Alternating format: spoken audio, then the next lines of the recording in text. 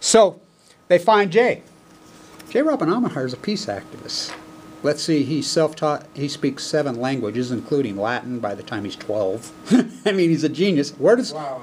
They have a summer home in this really beautiful, beautiful place that he just adores. He rides his horse as a young boy. He goes camping. That's the kind of stuff I did when I was a kid around here in Ogden, in New Mexico. They find him. They don't ask him to run the Manhattan Project. They tell him. They got unsubmitted money. He says, I refuse to do it. You know, it was going to be run out of Los Angeles, Rocketdyne, the whole nightmare there. No. He tells them no. Well, you have a summer home. You love it so much in New Mexico. What if we bring it there and set it up? That's why it's set up. That's the only reason it's set up in Mexico. Still won't do it. They brought it to him anyway. The early nuclear physicist says he would take them on horseback rides, freaking for 3 or 4 days in the woods, and these are a bunch of softball scientist sissies. Oh, they couldn't hang. So, this is important stuff on Chernobyl. So all these nuclear physicists, they developed the bomb, of course. So you can look up Jeff Bezos' father. I want you to Google Jeff Bezos' real father. Jeff Bezos' real father, a nuclear physicist at Los Alamos, who was charged with statutory rape of a 14-year-old girl. Wow. The guy got convicted of it. They won't really tell you who the real nuclear physicist is, but look up Fermi and Bezos. You tell me. Fermi died in La Jolla too young. So Fermi, when they built Trinity, they made Trinity, lump some money. The Enola Gays went over Utah. They're going crazy out there. They're testing it. You know, Tippett is out there. They're all up there. Oak Ridge, Tennessee. You know, the money's just flowing. So when they dropped Trinity, they all bet. Fermi bet $1. This is the sick bastard that he was, that it would kill everyone in New Mexico. Oh, they dropped it anyway. Oppenheimer. Well, there's a good chance it'll suck all the atmosphere out of the Earth and kill the whole Earth. I don't think we should do it. They did it anyway. So, they're all set up. The war's over. Yalta by the Sea, the war is over. You know, why did they kill Hirohito? Hirohito was he's the emperor, the Bataan Death March, he's the guy. So, they're going to drop these bombs. As controversial as you get. Einstein is aghast, says no. Oppenheimer says, drop a test bomb. Let's drop a test bomb over the ocean, over the top of the ocean. This is long before the Bikini Atoll. Let's scare them. The war's over anyway. They're done. Well, the Cold War's gone. So they dropped not 1, but they dropped 2. With the intentions of dropping 3. Oppenheimer's aghast. The whole world's aghast. Oh, quote, J. Edgar Hoover, who was supposed to be the biggest neoconservative of the time, which would be a raving lunatic, liberal by today's standards. He says, never in the history of mankind have they indiscretionally freaking mass murdered civilians in the history of war. This is the sickest, and the United States will regret they ever did it. The United States is evil, blah, blah, blah. We're done. We're over. He goes crazy. They all go crazy. They all back out. They find one guy named Edward Teller. Edward Teller's the linchpin to this thing. So Edward Teller hasn't been dead that long. So I still say Chernobyl, and this is not conspiracy. Don't take me in with conspiracy. I still say Edward Teller blew Chernobyl. And that's not a very, that's not that radical of a thought. You know, there's plenty of the guys in that circle that think the same thing, including Teller himself. Teller ran this whole nuclear mad show, including nuking my father in the Nevada test. They nuked their own Marines. Edward Teller made those things. Einstein was a hardcore peace activist by now. Always was. So was Oppenheimer. Oh, what did they do to Oppenheimer? They labeled him as a communist. He backed out. But Teller was the good dumb puppet. Livermore, the suicide rate there. By the way, I saw in the obituaries today, a young woman here in Utah committed suicide, and she's born and raised at Livermore. So I'm sure her parents, if you've ever been to Livermore, California, it's all the nuclear monsters. That's all they do there. So, Chernobyl, Chernobyl, Chernobyl. The arms race was born. You know, we know Tsar Bomba, the bomb, pop, pop, pop, pop, pop, pop, pop. Well, it was also going in nuclear reactors and nuclear energy. So, Teller at the end of his life said, well, you're probably responsible for poisoning the earth, killing millions, if not billions, if not trillions of living things for time and all eternity. He says, I don't care as long as I stop them Prussians. Budapest, the Austrian-Hungarian Empire, that's where they're all from. You know, that fight's been going on for centuries between the Russians and the Hungarians and the Austrians, the royal family inbred. So it was supposedly a man-made deal on Chernobyl. Now there's rumors that the guy was suicidal, blah blah, but it was a human error that caused Chernobyl. And then people say, oh, well, we couldn't project a tsunami at Fukushima. Really? What? Tsunamis in Japan. Tsunamis in California. Earthquakes? What? The Ring of Fire. It's insanity. So, it blows. Igor goes in with his friend with the helicopter. They take pictures. So, none of the pictures turned out because the radiation ruined all the pictures. It's old school. This isn't like now. You don't have a freaking digital then. You know, he's in his way. One picture. One picture survived. One. And the one picture survived changed the world. Just like when the KSL reporter, AP reporter climbed out to Dugway here in Utah on his hands and knees in 1968 and said there's dead ghost shoots out there, there's a nerve gas leak, and took that famous photograph of all the sheep. Same thing. Journalists with balls and a producer that had the guts to put it up. That's how we shut down San Onofre. I snuck in there, me and some other people that worked there leaked it to me, and we got it to a television program, and they had the balls to put it on the news in Southern California. That was the end of San Onofre. But we have none of that. They've circled the wagons on it because they're a bunch of weakling, coward professors, weakling cowards with their golden handcuffs that just, you know, tote the company line. That's what media is. So let's get back to the narrative on Chernobyl quickly and Fukushima. Now this is this simple. I read this to you. Chernobyl, one partial meltdown. It was not fully fueled. One. Blew up. Partial. It was not a full meltdown, it was a partial meltdown.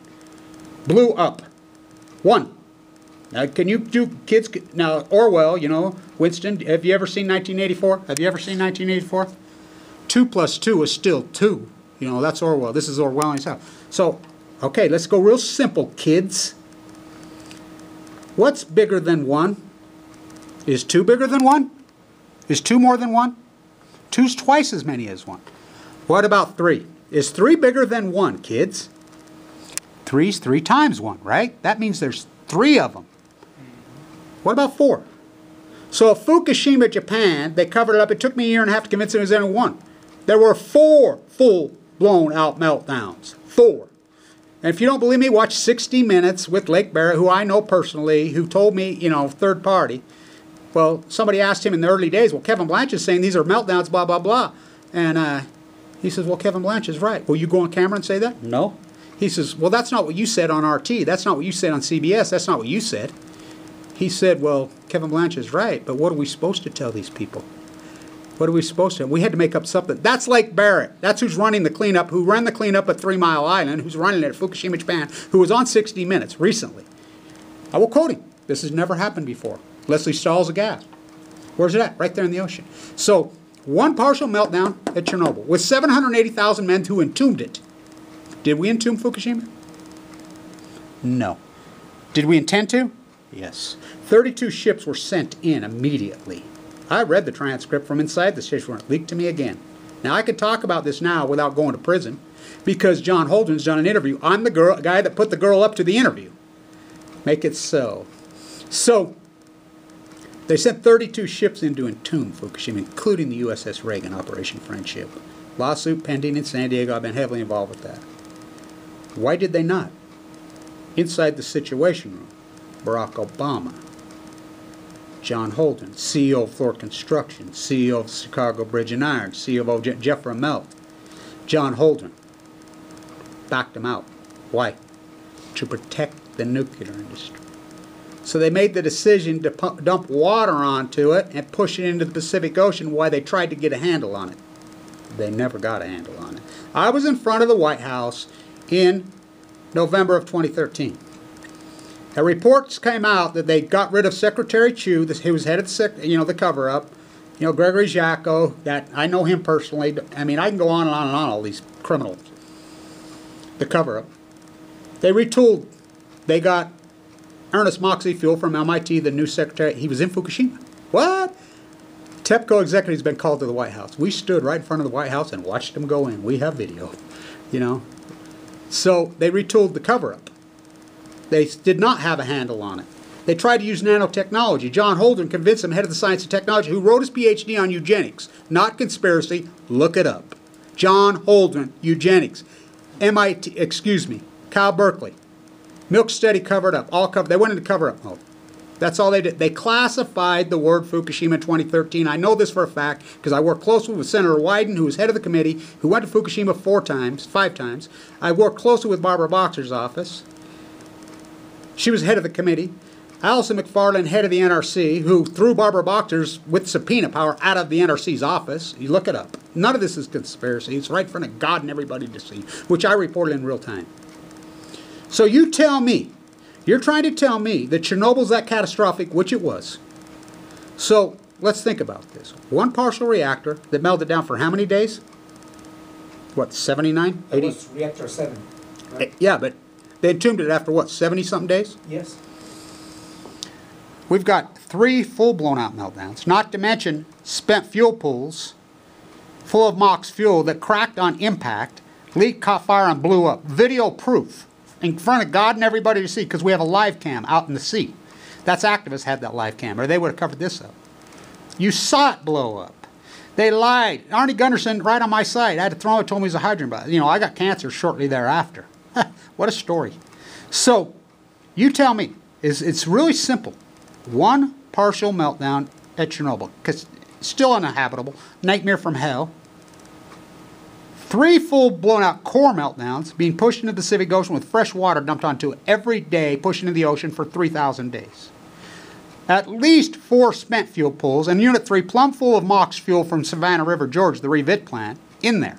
Hundreds of thousands of tons blown up to smithereens into the atmosphere. Plume flying over the United States for 6 days. Obama and gang flown out of the country. Now again, not conspiracy. Look it up. He gave a press conference talking about it. He says, I want you to know what I do on St. Patrick's Day 2011. I want you to know what I know.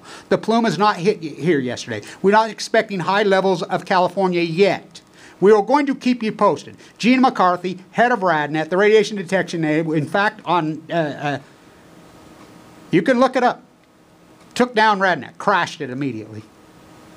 Then they went in and they raised the legal limits 4 separate times, thousands of times, and Trump's even worse. He's done the same thing, no legal limits now.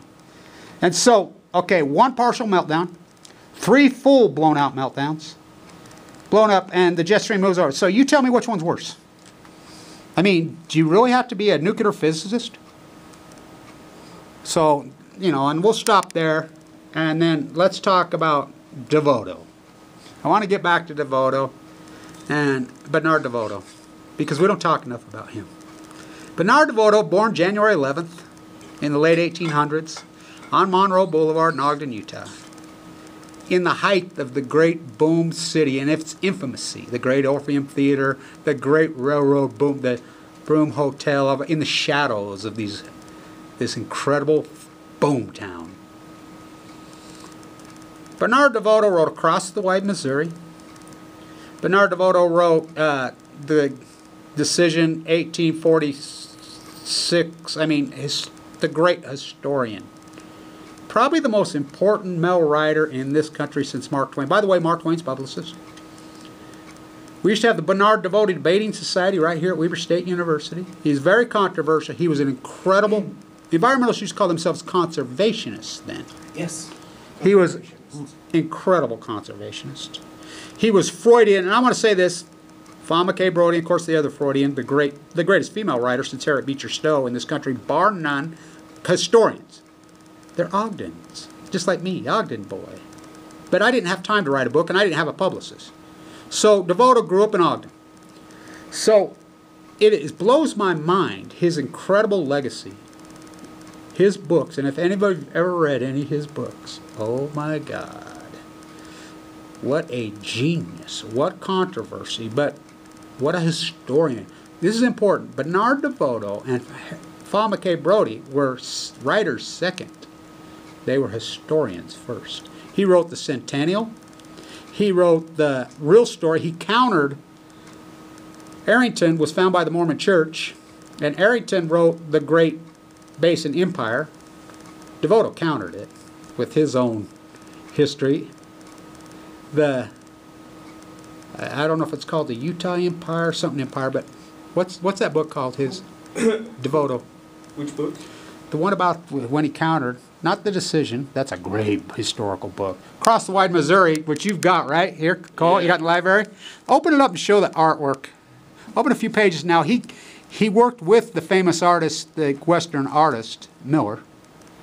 Yeah, just some beautiful landscape. And so this book is written about here, and it's a romantic tale.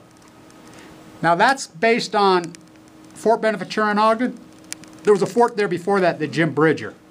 Devoto, I mean, this history was alive and well. Devoto was a little boy. He watched it unfold. The fur traders were still here when I was a kid. So the book's about one of the trappers marrying one of the Shoshone, the Chief Cherokee, who's buried on my land, our land's property. He was murdered right here in Ogden. He married his daughter, which that's exactly what Jim Bridger did. Jim Bridger married, so it's really a romantic tale based on Bridger, Jedediah Smith. So there's a movie made after that.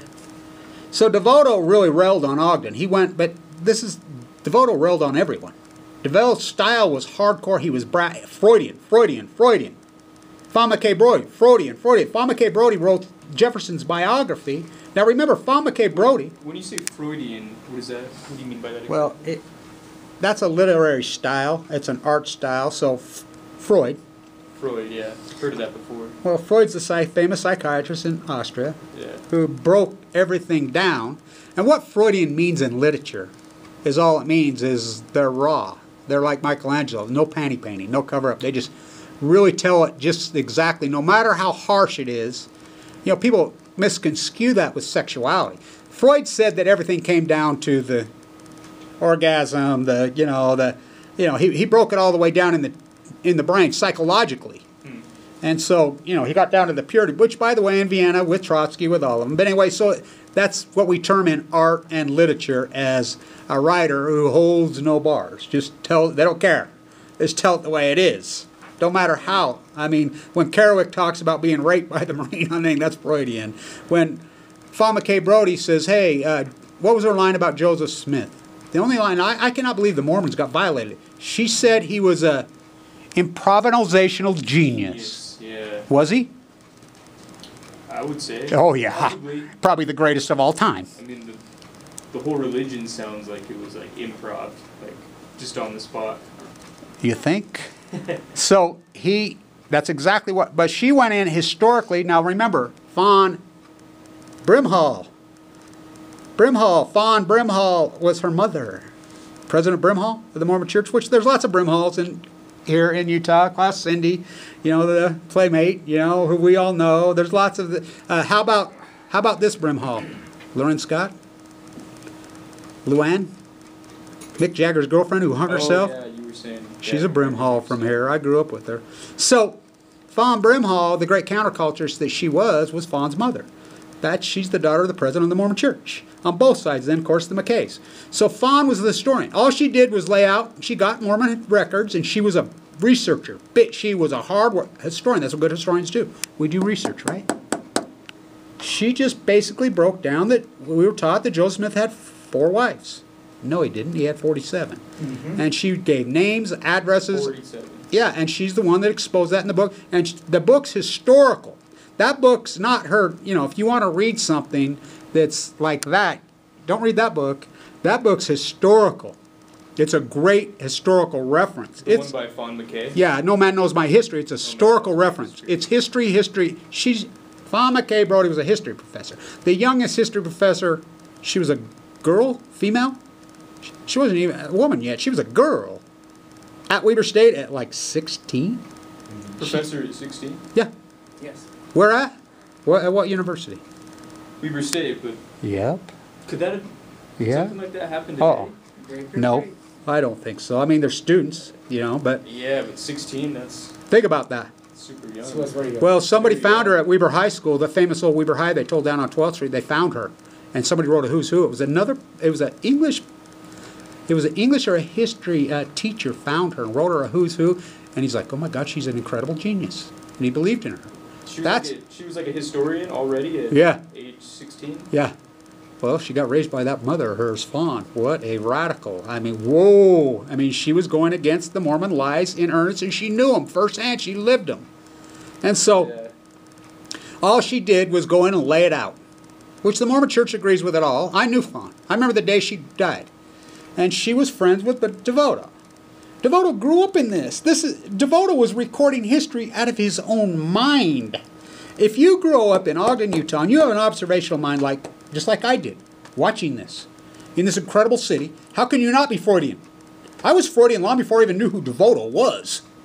And then I'm like, well, he grew up in the same place. Well, hello. If you knew what I know about this city, this incredible.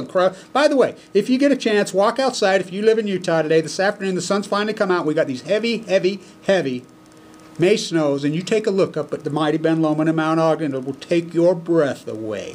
The heavy snow up there on the green, we don't ever get to see that. I mean, it is stunning, and I mean stunning. And so we grew. Right now. Oh, beautiful. I mean, cold but beautiful. You know.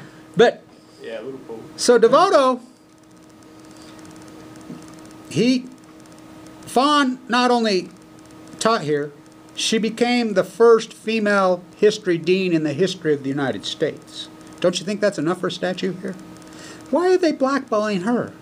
Why are they blackballing me? Why are they blackballing Bernard Devoto? It's insane. Go talk to there's a couple history professors that grew up here that, I mean, Dr. Burroughs did his Ph.D. on it. Of course, he's so overwhelmed. And you ought to hear him go off. He's worse than me about how pathetic this English department is. Come on. We're talking the two greatest writers.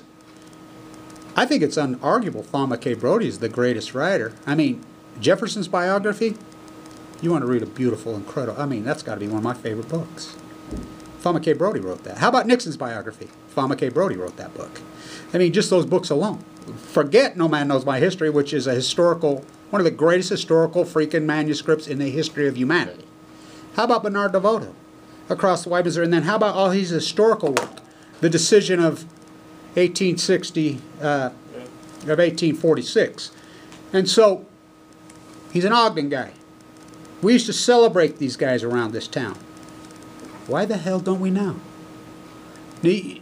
Go ask a literature professor who he is. They'll say, who? What? What? He's from Ogden? So, Devoto, he's at the University of Utah. He ends up at Harvard. By the way, ended up being the dean of Harvard. And by the way, so who's the biggest publicist house? Mark Twain's publicist, the biggest publicist in the world is Harper, right? So Harper's Mark Twain's publicist. Mark Twain snapped when he's living on 10th Street in Chelsea in Manhattan. Mark Twain snapped at the end of his life after his wife died. And he went on these tyrants. Well, Harper owned all his work. Harper invented him. You know how Mark Twain's named? I do not. So, Clem is his real name. So he worked on a steamboat on the Mississippi, and they're called Twains, where the outlet's in. The guy on the ship's the guy out front has to mark the Twains. There's a Twain right there, so they don't reckon. Oh, Mark Twain. He was a Twain marker. Mark the Twains. That's what he did for a living. He was a Twain marker. His brother was killed on the boat. Anyway, and then he goes to the Comstock, blah, blah, blah, blah, San Francisco. So he gets a newspaper writing like the Signpost, and San Francisco? Yeah, he that's where he merged from. He went there and got a little teeny job with some emerging newspaper, and he wrote about the Comstock, which again, Utah, Mike Lines. The Comstock? What's that? That's the silver rush in Reno after the gold rush. And so that's where he came from. So he wrote these rants at the end of his life, Twain. But, by the way, Twain was an oligarch, propped up. I mean, I love his wit. I love his work, even though he was invented. You know, he was fed what to say, how to say it, when to say it. Like, it's very similar to today. Why do you say that? It's a fact. What You know, is it? so, like, for instance, do you know about, what's his name, the African-American kid that got so famous about 10 years ago writing? What was his name from North Carolina? And then it got... Writer? Yeah, he got famous here. You know, it all got exposed that he was completely propped up by Philip Morris 100%, and he was invented. That's what they do. That's what corporations do. They've always done it. The publishing houses have always done it. You want to get something published? So like ghostwriters or something like. Well, that's what they all are. It's all invented. I mean, it has. There's someone writing all this. Now, the only people that have ever broke through that dynamic in the history of mankind are Harriet Beecher Stowe broke through. Well, how did Harriet Beecher Stowe break through in the 1850s and 60s? Or 50s, 30s? Let's see, who was Harriet Beecher Stowe? Do you know who her dad was? Plantation multi-billionaire, one of the richest men in the world. And she says, Daddy, how can you sit and say you're God and go to church when you're taking that infant from that child's hand? She would read scripture to him. She broke ranks. So they wouldn't touch her. She published her own book. What is her name? Uncle Tom's Cabin. Harriet Beecher Stowe. Oh. So Uncle Tom's Cabin, I will quote Abraham Lincoln. He called her to the White House. He says, so you're the little lady who started the Civil War.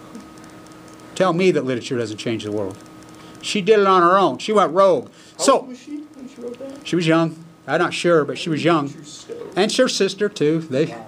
Have you read that book? Oh, Uncle Tom's Cabin? Oh, Uncle Tom's. It's a No, masterpiece. is it? Are you It is, kidding? but I never read it. Watch the movie. Here we are.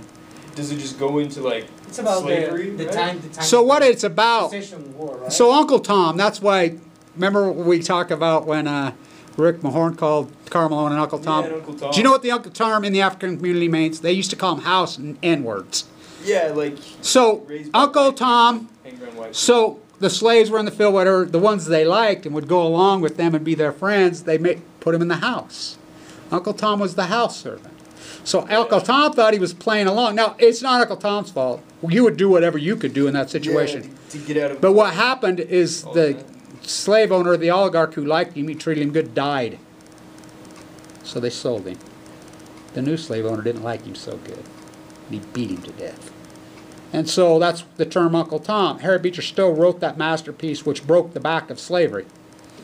I mean, it was already in going because, you know, Tom Brown, blah, blah, blah. That's a whole other dissertation. But so Fawn, how did Fawn get traction to write that book? Let's see, David O. McKay, the McKays, the Brimhalls, they thought she was the Mormon historian. Oh, this young protege, genius from Weber High School. She's the bloodlines of President Brimhall. She's the bloodlines. They didn't know that Fawn was coaching her mama, and mama had gone rogue. And so they were propping her up. Nobody had ever read the book. Oh, look at this great book that the Enqueter protege that we have, Mormon girl, Fawn McKay Brody wrote. None of them bothered reading the book. Oh, they had no idea what the book was about. Oh, no. So they promoted the book. The book was going crazy through the Mormon circles, and you got to realize the Mormon thesis in newspapers around the country was the #1 controversial subject matter. I mean, these guys that declared this own place their own country, called Deseret. You don't think this was mainstream media all over the world every day, Mormonism? Oh, people were looking at this on, what the hell? They have how many wives? Or how young? They got their own country? What? The whole world was, I mean, it was a #1 headline story for decades all over the world, was Mormonism. So,